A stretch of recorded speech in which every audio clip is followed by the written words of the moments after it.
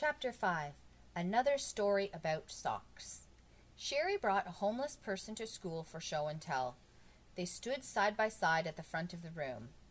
"This is a homeless person," said Sherry. "I found him on the way to school." "Oh, how neat," said Mauricia. He had long dirty hair and a scraggly beard. His shirt was covered with stains. His pants had lots of colorful patches. His coat was too big for him, but it wasn't as big as Sherry's coat. Sherry was a little girl, but she wore the biggest coat in all of Wayside School. The homeless person wore old black shoes that also looked like they were too big for him, but that might have been because he wasn't wearing any socks. "Tell the class something about your homeless person," said Mrs. Jules. "His name is Bob," said Sherry. "I heard him ask a lady for spare change. The lady told him to take a bath. I tried to give him a quarter, but he said he never took money from kids. He said he likes kids a lot. He said he was once a kid himself." "Does anybody have questions they'd like to ask Bob?" asked Mrs. Jules. All the children raised their hands. The homeless person looked around the room. "Yes, you," he said, pointing at Jason. "When was the last time you took a bath?" asked Jason. "I never take baths," said Bob. "Oh, wow," said Jason. "You're lucky." "What about a shower?" asked Myron. "I just walk outside in the rain," said Bob. "When it rains, I have to go inside," complained Myron. "Where do you live?" asked Joe. "All over," said Bob. "In the winter, I jump on a southbound train and I ride until it's warm enough to jump off. In the summer, I go north where it's not too hot." "How come you're not wearing any socks?" asked Leslie. "I don't believe in socks," said Bob. "Yes, the boy in the green shirt." "Were you really a kid once?" asked Todd. "Yep," said Bob. "Did you get in trouble a lot?" asked Todd. "No, I never got in trouble," said Bob. Todd smiled and nodded his head. "Do you like to pull girls' pigtails?" asked Paul. "Of course," said Bob. "Who doesn't?" "Do you like ice cream?" asked Mauricia. "I love it," said Bob. "What was your favorite subject?" asked Jenny. "Spelling," said the hobo. "Spelling!" exclaimed Jenny. "I don't like spelling." "I once came in first place in a spelling bee out of all the kids in my school," Bob said proudly. "Well, how come you became homeless?" asked Damien. "I mean, if you're such a good speller." "I'm not sure," said Bob.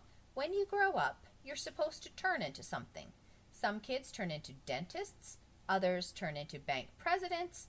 I didn't turn into anything, so I became a homeless person." "Did you ever try to get a job?" asked Calvin. "I tried," said Bob, "but nobody would hire me because I didn't wear socks." "So why didn't you just wear socks?" asked Eric Fry. "I told you, I don't believe in socks.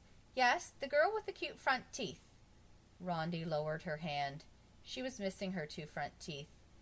"What do you eat?" she asked. "Mulligan stew," said Bob. "My friends and I collect scraps of food all day, and then we cook it up in a big pot and share it. It's always different, but very tasty." "Why is it called Mulligan stew?" asked Stephen. "There once was a homeless person named Mulligan," said Bob. "He made the first Mulligan stew." "Was he a good cook?" asked Todd. "No." Allison raised her hand. "Can't you just wear socks even if you don't believe in them?" she asked. "Socks!" Bob shouted so loud it scared everybody. "Is that all you kids ever talk about? Socks, socks, socks! Albert Einstein didn't wear any socks. Why should I?" "Who's Albert Einstein?" asked Derek Evans. Mrs. Jules answered that question. She said, "Albert Einstein was the smartest man who ever lived." "Was he also a homeless person?" asked DJ. "No, he was a great scientist," said Mrs. Jules. "Why didn't Albert Einstein wear socks?" asked Joy. "Because socks don't make you look smart," said Bob. "That's not true," said Mrs. Jules. "Albert Einstein was just too busy thinking about big important things to remember to put on his socks." "Maybe," said Bob, "but remember I told you I won this school spelling bee? Well, the day I won it, I forgot to wear socks. Think about it. Everyone thought about it. So after that, I never wore socks again, said Bob. Mac raised his hand. Once, I could only find one of my socks, he said. Man, I looked everywhere for it. Under the bed, in the bathroom. You'll never guess where I finally found it. In the refrigerator, said Bob. Mac's mouth dropped open. How'd you know? Bob shrugged. Where else? Everybody had lots of questions for Bob when Mrs. Jules rang her cowbell. Show and tell is over, she announced. Let's all thank Bob. Thank you, Bob, everyone said together. You're welcome, he replied. Do you know the way out of the school? Asked Sherry. I'm not sure, said Bob. Just go straight down the stairs, said Sherry. Thank you, said Bob.